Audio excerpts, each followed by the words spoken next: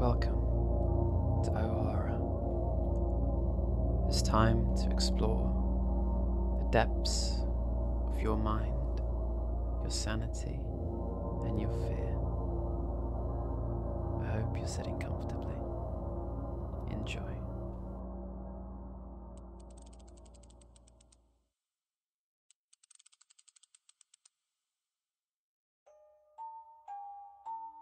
The Veldt.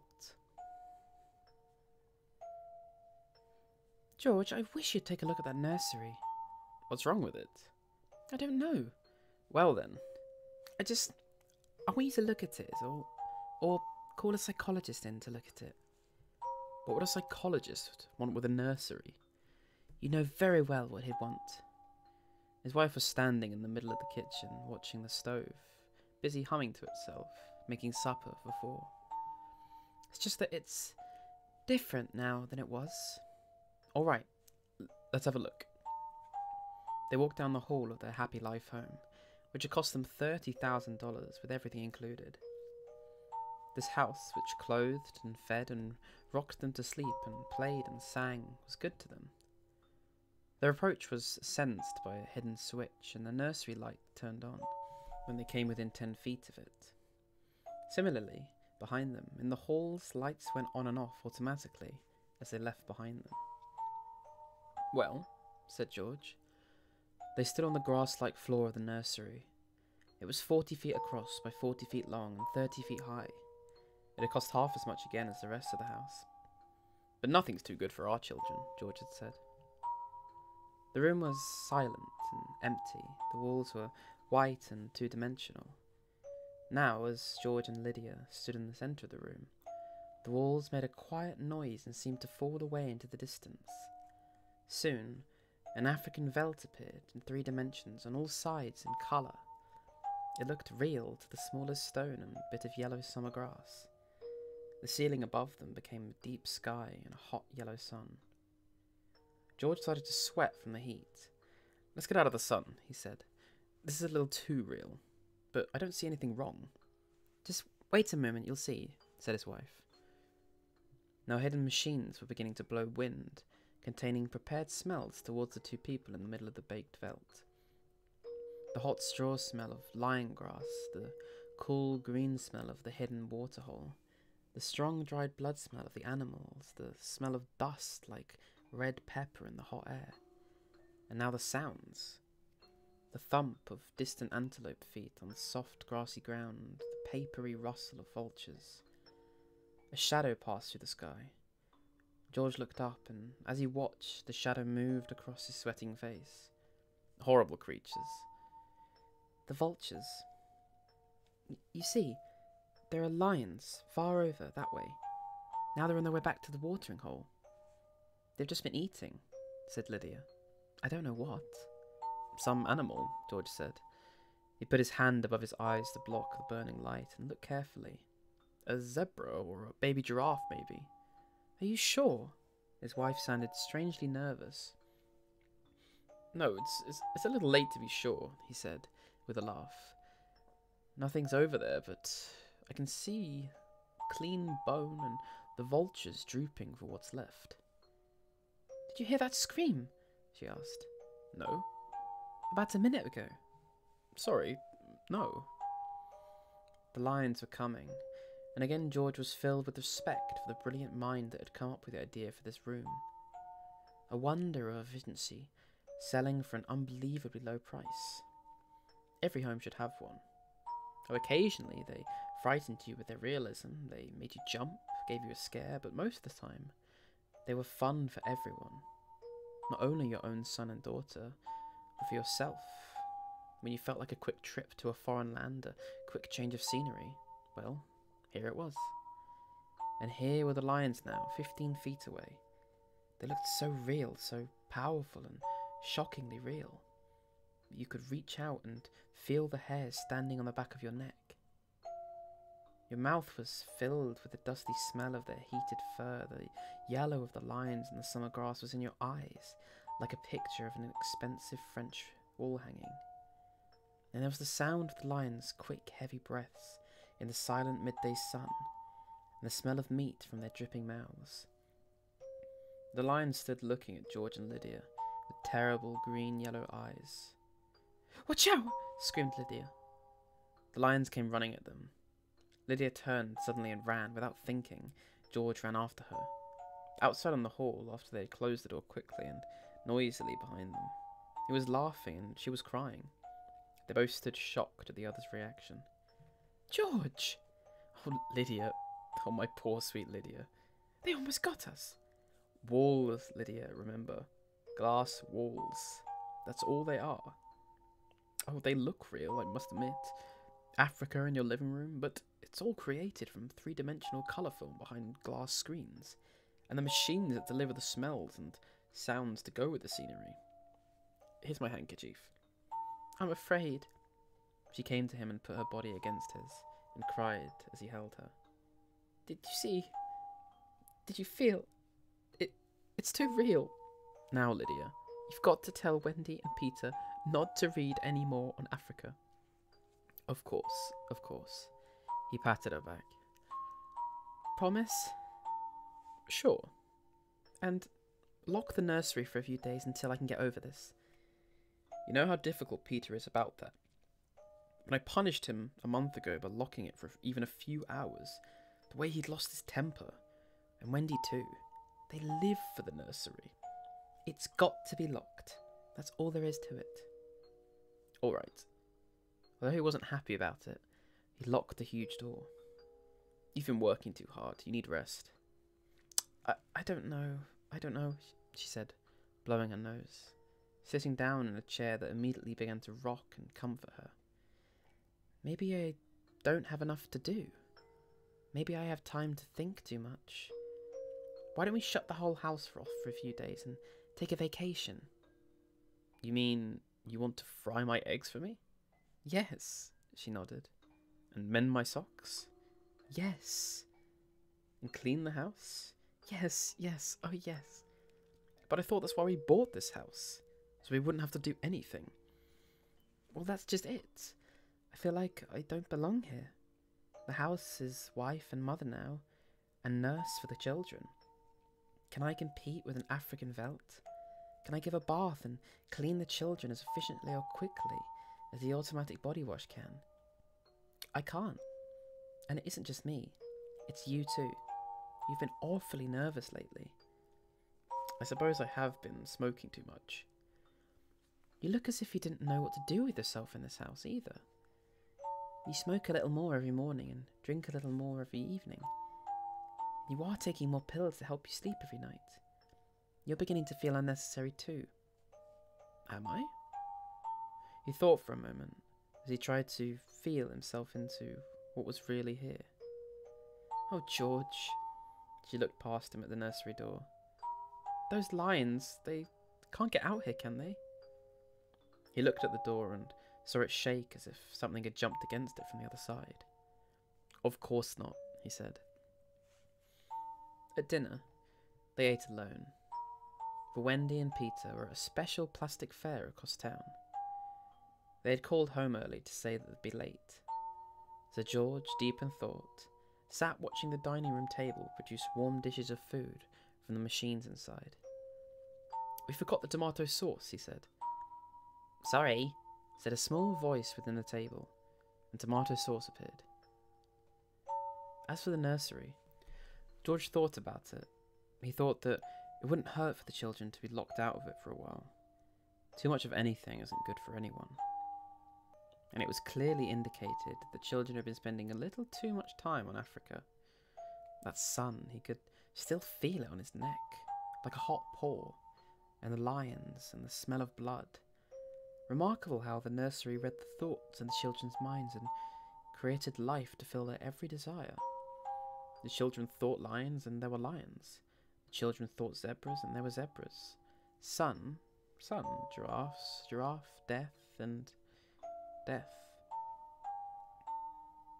At last, he ate the meat that the table had cut for him without tasting it. Death thoughts.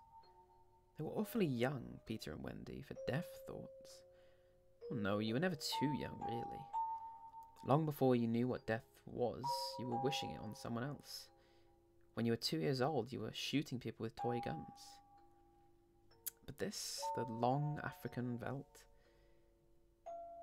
awful death in the jaws of a lion, repeated again and again. Where are you going? George didn't answer Lydia. He was too busy thinking of something else. He let the lights shine softly on ahead of him, turn off behind him as he walked quickly to the nursery door. He listened against it. Far away, a lion roared. He unlocked the door and opened it. Just before he stepped inside, he heard a faraway scream, and then another roar from the lions, which died down quickly. He stepped into Africa. How many times in the last year had he opened this door and found Wonderland with Alice and the Mock Turtle, or Aladdin and his magical lamp, or Jack Pumpkinhead of Oz, or Dr. Dolittle, or the cow jumping over a very real-looking moon? All the most enjoyable creations of an imaginary world. How often had he seen Pegasus, the winged horse, flying in the sky ceiling, or seen explosions of red fireworks, or heard beautiful singing? But now is yellow, hot Africa, this bake oven with murder in the heat. Perhaps Lydia was right. Perhaps they needed a little vacation from the fantasy which was growing a bit too real for 10-year-old children. It was all right to exercise one's mind and find unusual fantasies, but when the lively child mind settled on one pattern... It seemed that at a distance, for the past month, he had heard lions roaring, but noticed a strong smell which carried as far away as his study door. But being busy, he had paid no attention to it. George stood on the African veldt, alone. The lions looked up from their feeding, watching him. The only thing wrong with the image was the open door. Through it, he could see his wife, far down the dark hall, like a framed picture. She was still eating her dinner, but her mind was clearly on other things. "Go away," he said to the lions. They did not go. He knew exactly how the room should work. You sent out your thoughts. Whatever you thought would appear. "Let's have Aladdin and his lamp," he said angrily. The veldt remained. The lions remained. "Come on, room. I demand Aladdin," he said. Nothing happened. The lions made soft, low noises in the hot sun. "Aladdin!" He went back to dinner. "The full room's out of order," he said. "It won't change." Or what? "Or it can't change," said Lydia. "Because the children have thought about Africa and lions and killing so many days that the room's stuck in a pattern it can't get out of." "Could be." "Or Peter's set it to remain that way." "Set it?" "He may have gotten into the machinery and fixed something." "Peter doesn't know any machinery."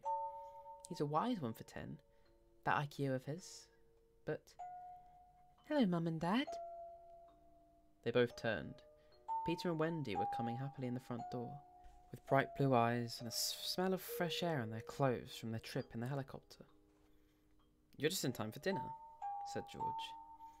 "We're full of strawberries, ice cream and hot dogs," they said, holding hands. "But we'll sit and watch." "Yes, come and tell us about the nursery," said George. The brother and sister looked at him, and then at each other. "Nursery?" "Yes, all about Africa and everything," the father said with a false smile. "I don't understand," said Peter. "Your mother and I were just travelling through Africa." "There's no Africa in the nursery," said Peter simply. "Oh, come on now, Peter, we know better." "I don't remember any Africa," said Peter to Wendy. "Do you?" "No." "Why don't you go see what they mean?" She did as he told her. "Wendy, come back here," said George. But she was gone. The house lights followed her like fireflies. Too late, he realised he had forgotten to lock the nursery door after his last visit. "Wendy, I'll look and come tell us," said Peter. "She doesn't have to tell me. I've seen it." "I'm sure you're mistaken, Father." "I'm not, Peter. Come along now." But Wendy was back. "It's not Africa," she said breathlessly. "We'll see about this," said George. and they all walked down the hall together and opened the door. There was a green, lovely forest, a lovely river, a purple mountain, high voices singing, and there was Rima the bird girl, lovely and mysterious. She was hiding in the trees with colourful butterflies, like flowers coming to life, flying around her long hair. The African Veldt was gone. The lions were gone. Only Rima was here now, singing a song so beautiful that it brought tears to your eyes. George looked at the changed scene. "Go to bed," he said to the children. They opened their mouths. "You heard me," he said. They went off to the air tube, where a wind blew them like brown leaves up into the sleeping rooms. George walked through the forest scene and picked up something that lay in the corner, near where the lions had been. He walked slowly back to his wife. "What is that?" she asked. "An old wallet of mine," he said. He showed it to her. The smell of hot grass was on it, and the smell of lion. It was wet from being in the lion's mouth. There were tooth marks on it, and there was dried blood on both sides. He closed the door and locked it tight. They went up to their bed, but they couldn't sleep. "Do you think Wendy changed it?" she said at last, in the dark room. "Of course. Made it from a veldt into a forest and put Rima there instead of lions?" "Yes." "Why?" I don't know. But it's staying locked until I find out." "How did your wallet get there?" "I don't know anything," he said. "Except that I'm beginning to be sorry we brought that room for the children. If children are suffering from any kind of emotional problem, a room like that, it's supposed to help them work off their emotional problems in a healthy way. I'm starting to wonder." His eyes were wide open, looking up at the ceiling. "We've given the children everything they ever wanted. Is this our reward? Secrecy? Not doing what we tell them?" "Who was it said, 'Children are carpets. They should be stepped on occasionally'? We'd never lifted a hand. They're unbearable, let's admit it. They come and go when they like. They treat us as if we were the children in the family. They're spoiled and we're spoiled. They've actually been acting funny ever since you wouldn't let them go to New York a few months ago. They're not old enough to go do that alone. I explained this to you." "I know, but I noticed that they've been decidedly cool towards us since then. I think I'll have David McLean come tomorrow. He'll come in the morning and take a look at Africa. But it's not Africa now. It's South America and Rima. I have a feeling it'll be Africa again before then." Moments later they heard the screams. Two screams. Two people screaming from downstairs. And then a roar of lions. "Wendy and Peter aren't in their rooms," said his wife. He lay in his bed with his beating heart. "No," he said. "They've broken into the nursery." "Those screams, they sound familiar." "Do they?" "Yes, awfully." And although their beds tried very hard, the two adults couldn't be rocked to sleep for another hour.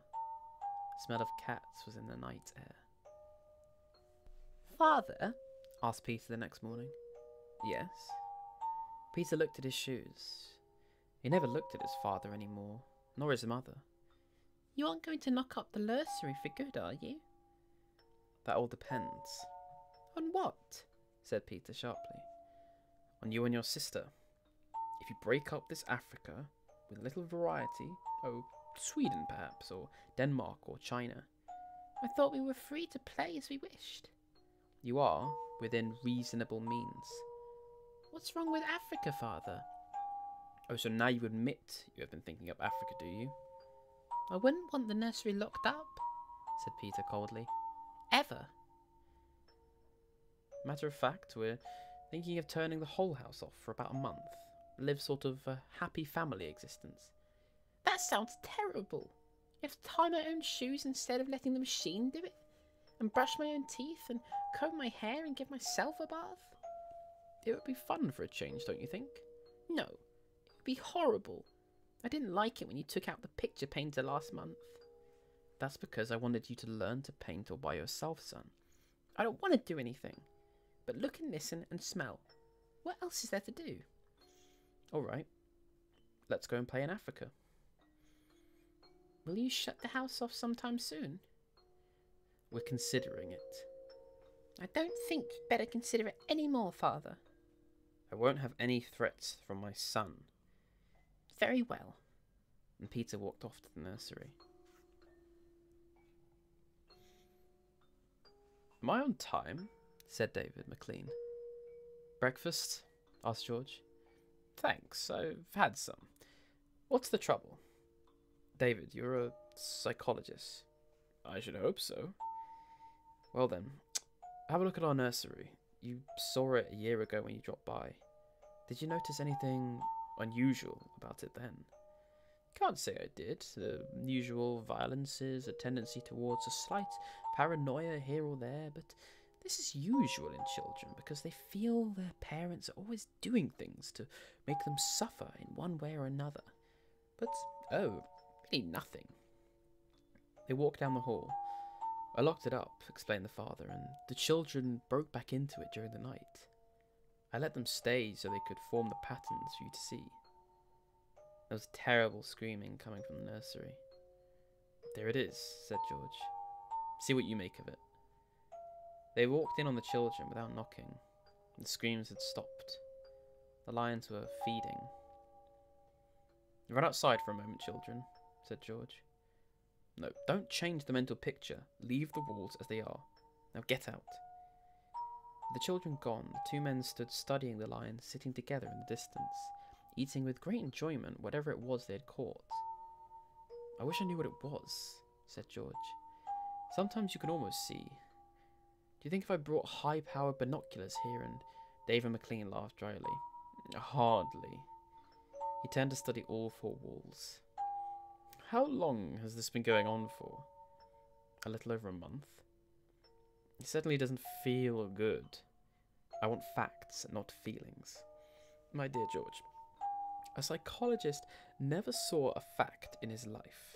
He only hears about feelings, things that aren't always clearly expressed. This doesn't feel good, I tell you, trust me. I have a nose for something bad. This is very bad.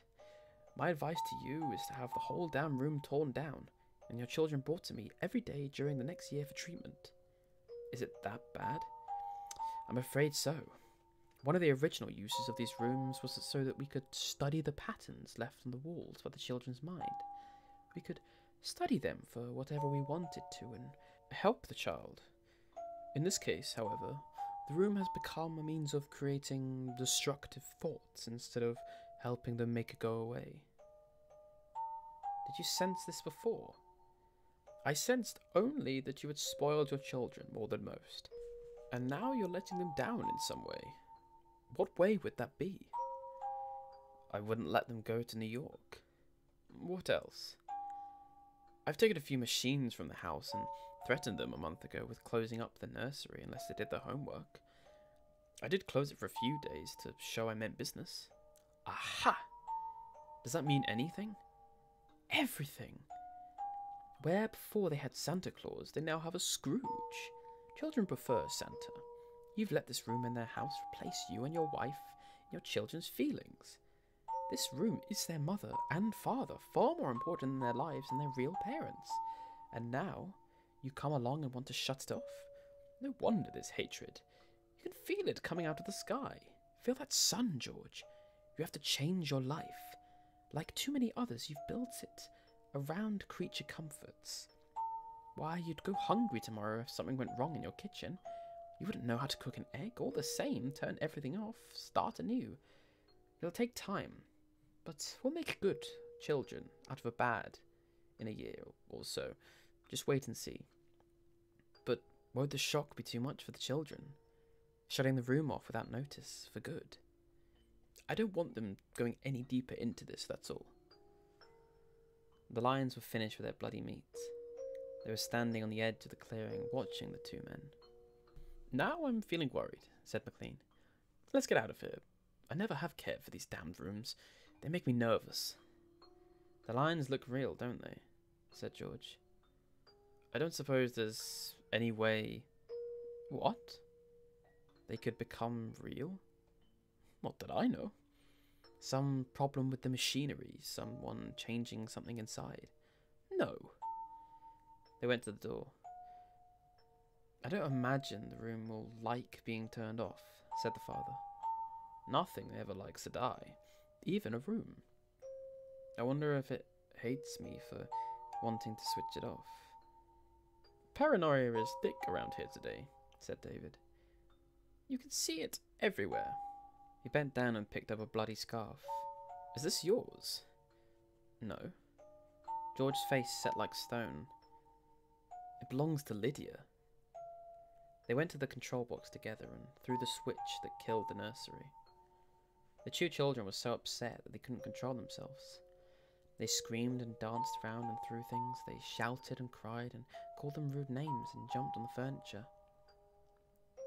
You can't do that to the nursery. You can't. Now, children. The children threw themselves onto the sofa, crying. George, said Lydia, turn it on again, just for a few moments. You need to give them some more time. No. You can't be so cruel. Lydia, it's off and it stays off. And the whole damn house dies as of here and now. The more I see of the mess we've put ourselves in, the more it sickens me. We've been thinking of our machine-assisted selves for too long. My God, we need a breath of fresh air. And he marched about the house, turning off the voice clocks, the stoves, the heaters, the shoe cleaners, the body washer, the massager, every other machine he could put his hand to. The house was full of dead bodies, it seemed. Felt like a mechanical cemetery. So silent. None of the humming, hidden energy of machines waiting to function at the tap of a button. Don't let them do it! Peter cried to the ceiling, as if he was talking to the house. The nursery. Don't let Father kill everything. He turned to his father. Oh, I hate you! Saying things like that won't get you anywhere. I wish you were dead. We were for a long time. Now we're really going to start living. Instead of being handled and massaged, we're going to live. Wendy was still crying and Peter joined her again. Just a moment. Just one moment. Just another moment of nursery, they cried. Oh, George, said Lydia. It can't hurt. All right. If they'll just shut up. 1 minute, mind you. Then off forever. Daddy, Daddy, Daddy, sang the children, smiling with wet faces. And then we're going on vacation. David is coming back in half an hour to help us move out and get to the airport. I'm going to dress. You turn the nursery on for a minute. Lydia, just a minute, mind you. And the three of them went off excitedly, while he let himself be transported upstairs through the air tube and set about dressing himself. A minute later, Lydia appeared. I'll be glad when we get away, she said thankfully. Did you leave them in the nursery? I wanted to dress too. Oh, that horrible Africa. What can they see in it? Well, in 5 minutes we'll be on our way to Iowa. Lord, how did we ever get in this house? What made us buy this nightmare? Pride? Money? Foolishness? I think we better get downstairs before those kids spend too much time with those damned beasts again. Just then, they heard the children calling. Daddy, Mummy, come quick. They went downstairs in the air tube and ran down the hall. The children were nowhere in sight. Peter? Wendy? They ran into the nursery. The Veldt was empty, save for the lions waiting, looking at them. Peter? Wendy? The door closed loudly. Peter? Wendy? George and his wife turned quickly and ran back to the door. Open the door, cried George, trying the handle. Why, they've locked us from the outside. Peter, open up. He heard Peter's voice outside against the door. Don't let them switch off the nursery and the house. George and Lydia beat at the door.